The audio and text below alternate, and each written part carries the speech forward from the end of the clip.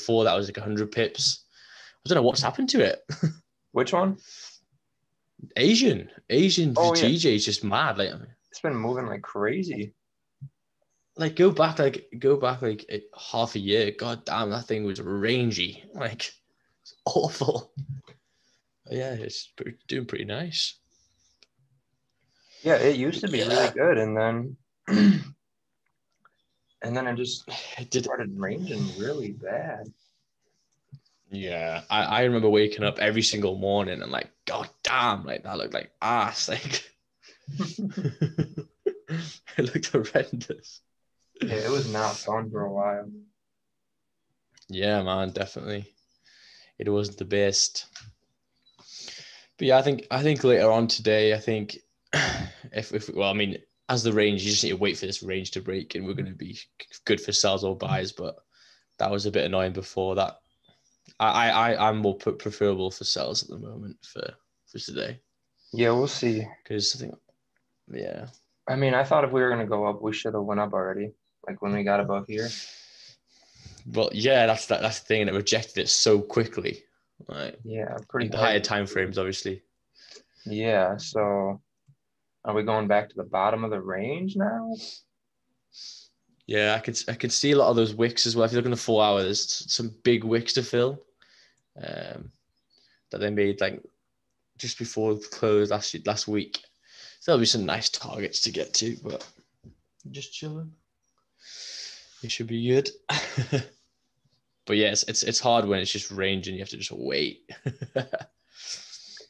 Yeah, especially when you only got an hour and a half. It just kind of, if it ranges, the day is over. Yeah. But that's the thing, isn't it? If you don't turn up, you miss the good days. Oh, yeah. Gotta show up every day. Yep, even on these days, unfortunately. But I think the main thing why people lose money at the start is because they try and get into the range. They try and trade out the ranges. And if it doesn't go well, they get annoyed. And then they keep on trying this range. And like, you could easily lose 30, 40 pips in a range if you're getting annoyed with it. Like, I'll try one. If I'm wanting it to push and it doesn't work, I'll leave that for the whole session. Like, not touch it anymore because it can range for a good couple hours. Especially GJ. Yeah. Yeah, you could lose your whole account just trying to getting angry at the range. Literally. But you'll like justify it with like saying, oh, well, my stop loss now is only like 6 pips, 5 pips. But if you do that 6 times, like you made the lost 30 pips, like, and then the commission. Yeah, so just keep with it. What other what's it called, charts do you trade? I used to look at EA as well, but I found it I do best when I only focus on one, so I always just end up right back at GJ always. Yeah, GJ works for me quite nicely. Yeah, usually it moves pretty well. But yeah, I'm thinking with this rejection here, I think we're gonna get a tap kind of back here. Yep. And then, but I don't know. So the daily, I mean, at first, I thought we were gonna come back and fill this daily and get back up here. Oh, come on, GJ. 3 more pips. Yeah, it's pushing. Yeah. It's pushing hard now. Yeah, I jumped in some sells once we broke this low here. I might go break even just because it's in a range. And I don't want to lose today. Yeah, I'm going to go break even. I don't want to lose exactly what I would have done.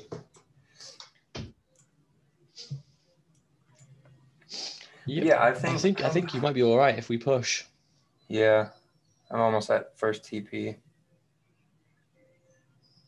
Come on, baby. 3 pips. Let's go. But yeah, originally when we came to the session, my analysis was we're going to see rejection in here and we're going to push and flip this. But now that we had this happen, I'm kind of like, well, yeah. Okay, come on. If it does this to me again, I'm going to have a heart attack. So yesterday, it pushed 9.6 pips, and my first TP was 10. Oh, God. I'm closing custom. Delete. Get rid of it. Come on. Okay. Yeah, it's above that range. It does look. I do think this is going to push a bit further. To be honest, look at this. I secured. Nice I'm done. But yeah, no. What was Beautiful. I saying? So yesterday it pushed 9.6 pips, and then turned around and went break even, took me out. So then just now it hit like 9.6, 9.8, 9.9, and it started to pull back to like 8, and I was like, if it, oh, not again. So I would have been a little salty. My 10 pip kind of thing's starting to change now. I'm starting to because I've been seeing a lot of moves that I'm missing out on. Well, no, not missing out on. I'm in great moves, but I'm closing way too early just for this 10 pip rule when actually it was going to fill the range, and I knew it was going to fill the range with how much pressure it was given. Yeah. And like I was like, well, if you think about probability wise, right? If I'm pushing down, I'm already 10 pips in profit and we're in the middle of this range, and there's a good, 60, 70% chance, 80% chance of it to fill that range. Why am I closing now? Like, if you think probability wise, if it was a 50% chance, then you just sack it off. But because it's quite a high probability thing, if I get 20 pips there, it's a big ass move. Like, So that's what I've been looking on, just range zone to zone. But obviously I put my stops to break even 6-7 pips in profit. So I'm chill with all that. Yeah, I used to do wrist. Like, I would like in the beginning when the live stream started, I was always closing something at 10 pips and going to break even. And then I started to get into targeting like a set risk to reward. And it works. All right, yeah. I've simulated it, and sometimes it takes a few weeks or a month or whatnot for the probability to play out and give you that into profit. But I don't know. I just felt like for my personality, winning every day with a small win and kind of, is better for me mentally than, even though it makes money long term, it was still like, oh, well, I'm down still, and just eventually I guess I'll make money. But I've been noticing that like 10 pips hits almost every freaking day with what I do. And the 2-to-1 hits once or twice a week on a good week. Yeah. And then exactly, yeah. Yeah, and when I was doing that, I wasn't going break even at 10 pips. I was just trailing my stop based on the support and resistance that was created, like through structure. Yeah. Yeah, and it was just not minimizing super well. But I've never done zone to zone. I feel like that would be really good, Yeah, well, I think it's not even like, I'm not talking about massive zones. I mean, in like, it's coming to my 10 pips, but I can see, it's going to squeeze out another 3-4 pips, right? Or so sometimes it could be another 6, 7, 8, 9. But like, them 3, 4, 5 pips do rack up. Like, obviously, if you just add them up over the week, it's like, they can actually cut my losses quite easily. Because I keep my losses about 6, 7 pips. So, that extra little push I know it's going to give me. Why am I cutting out so early when I know for a fact it's going to push that? And then there's also ways to do it. For example, if it pushes past 10 pips, even if you wanted to, you could drop down to the 1 minute and put your stop loss at maybe 9 pips, or 8 pips profit. And then you've got all the exponential growth if it's just going to push really quickly now, and then you've still secured 9-8 pips. You know what I mean? Like, there's lots of different ways for me. I've looked for stuff like that because I'm just wasting a lot of pips and, for these moves. So how are you managing? What have you found like the best way to manage for you?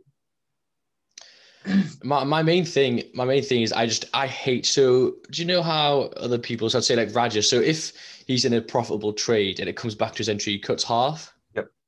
See, he does that. I don't do that. I'm out. I'm at break even. I get out the trade. I think I hate being in a blue trade and it comes back out, because I always say you can always re-enter a trade. You can't re-enter a losing trade. And I've seen him most times. If it does come back up, if I'm in 6-7 pips profit and it comes back up, it's either going to be a very dodgy profitable trade, or it's going to hit my stop loss. So I'd rather just get out of the break even and watch someone else lose their money. You know what I mean? I totally agree that. Absolutely. I normally drop down to the 5 minute, to be honest, and put my stop. If I can get my stop loss in profits under or above a 5 minute, I normally quite like that.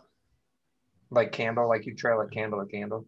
Yeah, trade at the candle. And sometimes that shit runs. Like you can literally do that for an hour and it's still going down. If you catch that, it's delicious. Yeah. I feel like that would be some wild. That would be like some crazy scalping. Like no, I don't mean for entries. I mean for like runners. For runners, I just trail on the fives. Like no, I'm especially saying runners. like if you get like 4 or 5 minute candles and 4 or 5 minute candles in a row, each pushing like GJ like 10 pips, like you're just sitting there giggling like a schoolgirl because your runner's just dominating. But with the volume that's coming in now, it's just ridiculous. I mean, 15-minute candles are like 15 pips now. Like, I mean, 30 pips. Like sometimes yesterday it was ridiculous. Yeah, that's why I like.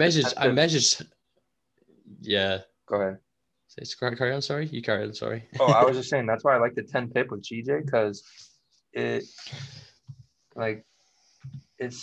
if you got a decent type of like strategy or rules that you follow, 10 pips is cake. Well, like that's like a few minutes of a 15-minute candle or a few seconds sometimes. Yeah. Where like if you're on UJ, like exactly. A 10-minute candle could be like, or 10 pip could be like an hourly candle. Yeah. And like GJ in London, it's so quick. So I don't know. I found for London especially, if GJ breaks a high or a low, there's a very, very good chance you're getting 10 pips. Yeah, I see you guys impulse them a lot when you're breaking zones pretty rapidly. I need to get more used to that. I think it's because I'm more used to New York, and New York is very much like you just have to wait and wait and wait and wait. And like it'll come towards the end of a zone, it's going to break, and then it closes, and then it wicks back up, and then it starts to come. It's very slow. I'd say New York is very, very slow. I think the moves are still there, and it comes nicely, but you have more time to get into the move. Whereas London, like you just miss it, like it'll fly up, and you're already 30 pips down. Like you're already 30 pips too late, mate. Yep. Yeah. No. So when a candle breaks high or low, you call it an impulse entry. I would so for example, the high, you mean the previous or like a zone? So like my entry was right. So the one today. Yeah, I was right there. No, that's not impulse. I mean, your buy at the before. Like that one. Yeah, that's impulse for me. Yeah, that one I would agree for impulse, but like this one, that one's not. No. Yeah, I think it's the best confirmation out there, honestly. Yeah, if you've got a solid 15-minute candle in one of your directions, it's very likely you're going to continue another 10 pips after, really, isn't it? Apart from that GJ buy before.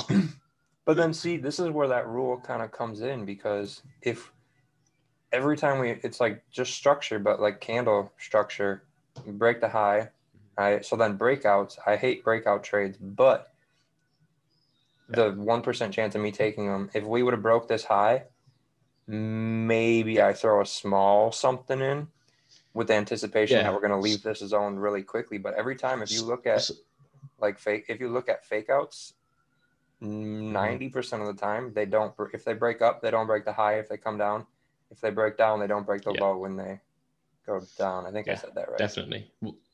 Yeah. So I tell people, if you're doing quite a breakout candle, it's very likely that it could fake out quite easily. Just put your stops to break even pretty quick. Like, you've got all of the momentum if it wants to push up that you want to look for, and if you stop us to break even, you're fine. I mean, if it does touch shit, like you tried it and it didn't work. But yeah, I was waiting for that bearish candle that closed really solid back in that range. It was actually it was hovering on 148.41. And that was really good for me because I could really get a nice stop loss at that point. So it was hovering there. And I was like, right, it's hovering on the top of that zone. Good. If this starts pushing back up and flips that 15 candle back at 48, 148.48, I'm going to enter with a stop loss at 148.41 because I don't want it to come back to the low of that 15. So that's what I've been looking at because I've been really getting some really nice trades and really, really tight stops. That's like a 7 pip stop, 8 pip stop. So how do you, what is like the way you do like support and resistance? Or I noticed like from the lives, the things you do, I don't know, I can't think of the name, but you do them with Sammy. Yeah. Well, yeah. So I've noticed on those things, you kind of do it like, obviously we were both taught from Rakeel. I think you were, right? Yeah.